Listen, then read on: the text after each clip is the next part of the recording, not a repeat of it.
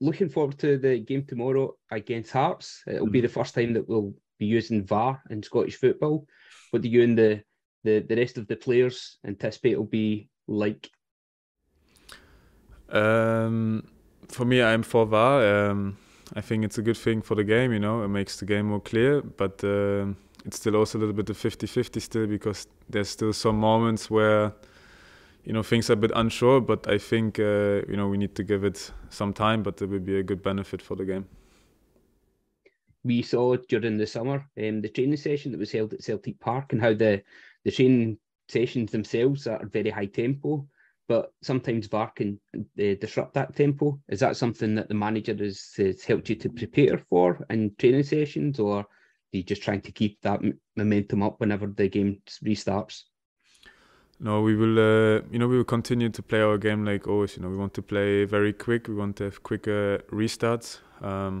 Regarding with the VAR, I don't know what the situation will be like, but like I said, we don't know what's going to happen yet, but we're just going to continue the way we play, which is we want to play quick. Hi, Moritz. You've obviously played in some games in Europe that's had VAR, and domestically we've not got it yet until this weekend. Is there anything that you need to consider when you're out on the pitch differently when VAR is in play?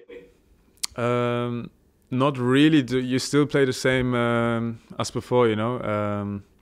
Like I said, it makes the game only a bit more clear for, you know, for little tight moments, you know, when you maybe attack and let's say the attacker is in the box and gets a little touch and you're not sure if it's a penalty or not, then it will get checked, and it's good. It's a good benefit, which makes it clear, which makes it less of an issue, you know, for afterwards the game, because normally we don't know the answer if there's a, you know, if there's a foul or not a foul. So it will make things more clear. And what type of game are you expecting tomorrow at Tynecastle? It will be a tough game. We know the atmosphere is very, very tough. They will be physical. We also know they have a little bad spell, but we're prepared for the fight tomorrow, and we play the way we play like always. Moritz, how pleased were you to get a clean sheet the other night? Because it had been a couple of weeks. Very, very pleased. Oh, you still continuing with your question, or? No, I'm very pleased. You know, we as defenders are very pleased for this. It's for us, a clean sheet is like a goal. So it's very nice. It shows our hard work, that we're working very hard to keep the ball out of the net. So yeah, we're very pleased. You feel, again, obviously the goals that have come in the last couple of games as well, things are just clicked into gear in an attacking sense as well, just with the clinical nature of things. Is there? Can you put your finger on why that's happened? Why it maybe had there been a few games before that you maybe struggling to take your chances? Like in the last games, you know, we still create a lot of chances. You know, we create a huge amount of chances, but we just couldn't take them. And I think it just clicked. You know, it was. You know, it was taking time, but it was about to happen. And you know, once the first goal goes in for the strikers, it's like a rush, and they will score more and more and more. And hopefully they continue with this pattern. Do you feel you're hitting the heights that you did at the start of the season with, you know, 10 goals in a week and everything really starting to click over those two games? Come again? I didn't understand. Do you feel you're hitting the heights in form, your top form again, as you were showing at the start of the season with a lot of goals, a lot of dominant performances? Yes, I think so. We're showing that we're performing good, but I think we were performing in general in a good manner. We're still creating a lot of chances. We're still dominating a lot of games.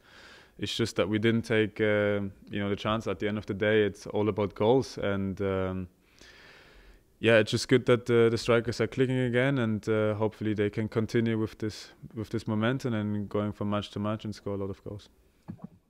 Hearts had 2 players sent off the last time you played them at Celtic Park. Yesterday, one of their players said the way Celtic play, fouls and yellow cards are sort of inevitable, the way that they have to try and combat you. What do you make of that? Do you feel like you do draw a lot of fouls just with the style that you attack? I can't say much of that. It's a decision of the player, you know, to go maybe certain moments with a tackle like that. But yeah, it's very difficult to play against us. You know, we have very good individual players up front. You know, very creative, quick players. So it's very difficult, you know, to defend against these players. So yeah, that's all I can really say to this. Moritz, how have you found playing alongside Cameron Carter-Vickers when he's had the captain's armband? Have you felt anything different alongside him? No, it still feels the same. It still feels no, very good. We have a very good relationship together on the field and off the field. You know, he's a fantastic player. He's also showing his leadership qualities, and no, nothing has changed with the armband. He's still the same solid 𝗙𝗂𝗹𝗶 as before. Obviously, the manager always says, you know, one game at a time. But when the Champions League is on the horizon just Tuesday night, how do you find it as players to, you know, just focus solely on the next game? You know, 3 competitions in the space of 10 days. There's a lot going on. Obviously, we know the game is on Tuesday, but you know, the priority is obviously on the weekend because we play because we need to perform at our highest in the league, and then we need to perform our highest in the cup. So, like the manager said, obviously it has to be step by step, and tomorrow the first challenge is obviously hard. Sorry, does your attitude change going into the games now with VAR coming into effect at the weekend? Oh no. Oh no. The attitude doesn't change. You just still play your game. I think even without the VAR, you're still very careful. You know, in certain moments you have to be clever and you have to use your brain. You don't have to go into silly situations. So yeah, at the end of the day, VAR will make things more clear and will make the game more easier for the referees. And moments where they can't see certain things that are a bit more, you know, dirty play, for example. So it would be nice. With the amount of games coming up, you know, in the league and Champions League, the manager talks about the rotating squad. Does that encourage the constant need to impress during training? I think every day you need to impress in training. You need to give 100%. If you want to play for a big football club like this, you have to be at your best. We're competing all to play, and we're also pushing each other to play, you know, to improve as players. And yeah, you need to push yourself, and yeah, that's it. Thank you. Hello, Jens. Hello. Yeah, Jens, you're quite known for coming through the 𝗙𝗹𝗻 Academy with Matt. But before that, you came through the youth team at Tennis Borussia, a team quite fondly thought of by a lot of Celtic fans. What was it like for you playing there for Tennis Borussia as a young man? Ooh, first time I hear this, someone asking about my childhood club. No, it's nice. It's a nice club, but obviously they struggled financially over the years and they went down the leagues, but they're still very good in the academy. And no, I really enjoyed it because we used to travel a lot and play a lot of other, you know, European big teams as a small side and German big teams. So it's nice, you know, competing against these guys and also winning a lot of tournaments. And then at the end of the day, it helped me to, you know, get noticed by other teams across in Europe. And then at the end, it was Fulham, and it also made me, you know, grow as a young player. You know, to take the next step, to take the next step abroad. You know, to be used to traveling a lot, seeing different cultures, and yeah, competing with different people.